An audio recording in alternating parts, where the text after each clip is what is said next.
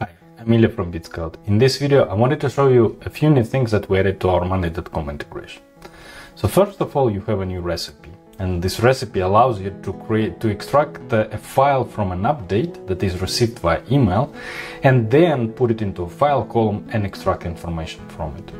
Okay, this way you won't have to drag files directly to files column. It's very handy functionality and will eliminate lots of unnecessary steps. Okay, now you can use it today. And additionally, what we've done is we have added the custom actions we have added direct actions. So when you create a new automation like this, a custom automation, so let me just use an example.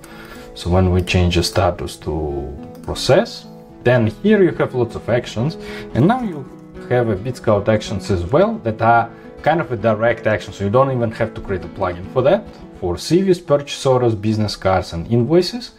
And what it will do is just will extract data from an invoice in the invoice column. So it will allow you to create complex recipes. And what else Bitskout will do is, if you use it in a different board, Bitskout plugin will automatically create a field output and understand to which fields you need data to be written automatically. Okay, so now you can use them. Feel free to send us feedback, and hopefully these few additions will help you in your monday.com journey and will save you more time. Thanks a lot.